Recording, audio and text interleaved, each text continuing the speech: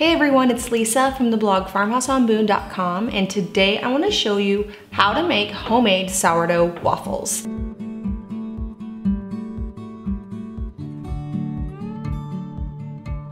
So if you've been following along a while, you know how much I love my sourdough starter. I made it 8 years ago plus, I don't even know exactly how long, so it's a nice old mature starter and we like to make so many things from it. More on that at the end of this video, but for now, let's get into the recipe.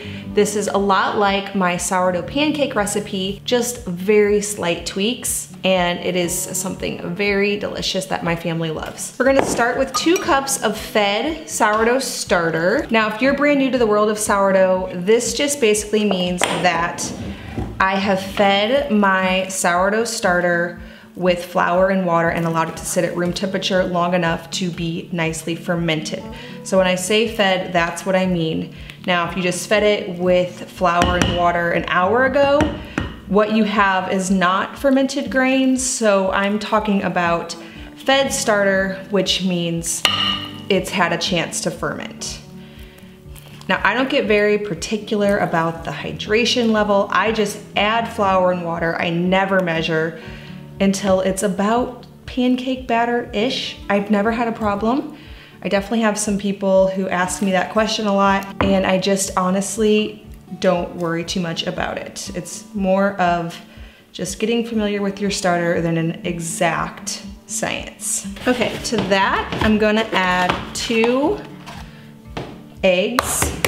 We get these from a local farm. Soon, our own chickens will be laying, but they aren't just yet. A 1/4 cup of oil. Using coconut oil, you could also use butter. And then an additional tablespoon. I like my waffles extra crispy, and so I like to add just a little bit of extra oil. 1/2 teaspoon of salt, a teaspoon of cinnamon, and then 2 tablespoons of honey. We buy ours by the gallon from the local Amish community. Now I estimate, but for the recipe followers, 2 tablespoons.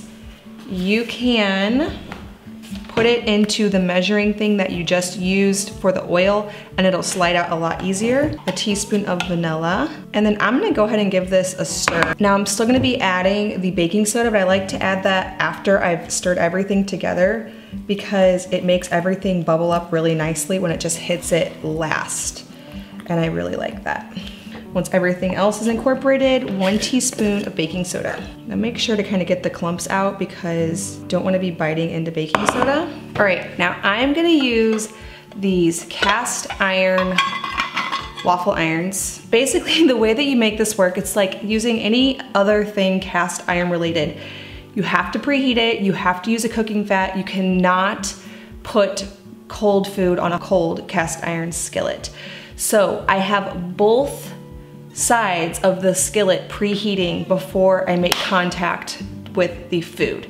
It works, it's just a little bit tedious, especially if you're making waffles for a crowd. So once both sides are preheated, I will add my waffle batter and then cook it a little bit on both sides and we'll have waffles. If you're brand new to cast iron, make sure to check out my how to use cast iron. I have how to season it, how to cook with it, all my tips and tricks. I love it. It's all I use in my kitchen for cooking everything else. I'll leave a link in the description below for that video and blog post. Another tip for cooking waffles in the cast iron skillet waffle maker is don't overfill it. So if you do overfill it, obviously it's going to spill out the sides. And so I like to do about 1 cup of batter on the size that I get from Amazon. Another is don't open it until it's done. Now, if you try to open it before it's done, you'll notice that it's gonna be sticking and pulling apart in the middle. If you close it back up quickly before you open it fully and allow it to cook longer on both sides by flipping the iron over, it will release and you will be able to pull it out. Now, another thing, it's just like any other cast iron cooking. I talked a lot about this in my how to cook crispy potatoes in the cast iron skillet. But you don't want to flip very often. You want to get that nice brown crispy waffle texture on the outsides, and you do that by not opening it in this case. That'd be equivalent to flipping with the potatoes. So I like to cook it for about 3 or 4 minutes on one side and then flip it and cook on the other side and then not open it. Again, if you do start to open it, notice that it's not quite done and it's sticking, just close it back up and you should be good. You wanna make sure that it's well seasoned before you begin, because cleaning out in between all of those little squares is not something you wanna do.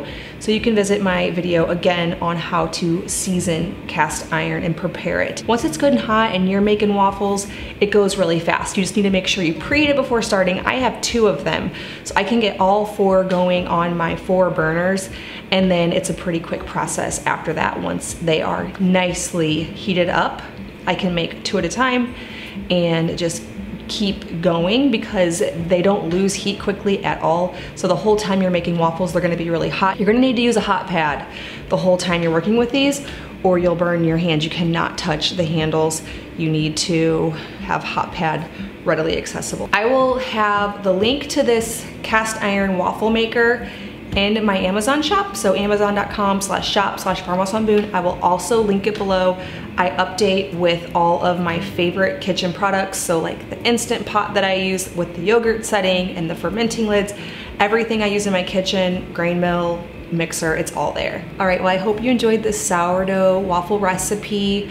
Visit the link below. I have the printable recipe card on my blog. I also just made a brand new page on my blog where I have all of my sourdough recipes on one page. So once you get your sourdough starter made, if you follow my directions in a much earlier video on how to actually make your starter, you can just go to my blog, go to the sourdough page, and start making. There are so many recipes, and I'm updating them as I come up with more.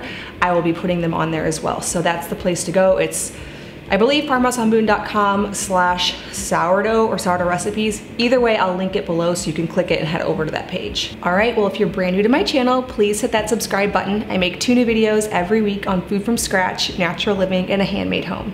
Thank you so much for stopping by the farmhouse.